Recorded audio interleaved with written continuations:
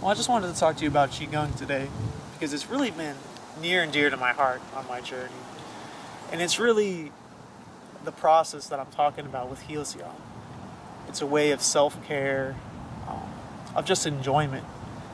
It's because a lot of Qigong has been westernized, just like yoga went through this process. The Qigong Association itself calls Qigong a breathing exercise. It's anything but. It's a way of working directly with energy. And just that in itself is such a beautiful experience. It's meditation where you do it for its own sake. You're not doing it for its benefits. You're not doing it for what it can do for you, where it takes you. Qigong is really just about, wow, taking a moment to just experience being. And now there's stillness, there's meditation like Zen, where you're just being. And you're just being with the awareness. And that's beautiful too, and that's its own sort of thing, and that's very needed as well.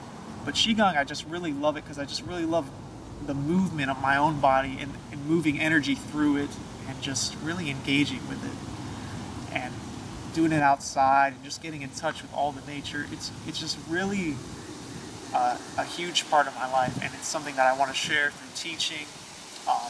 It's part of the core work that I do in Healcyon with the healing work, with the hands-on touch, bringing this energy through people to dissolve blockages. We can do a whole other segment on that in talking about Eastern medicine and the channels in Eastern medicine and how they're starting to find these things through Western evidence, like magnetic fields that run through the body. It's fascinating. But yeah, Qigong is a way of working with energy.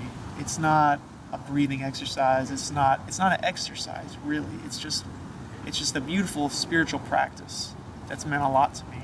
And if it resonates with you, then please reach out and we can connect.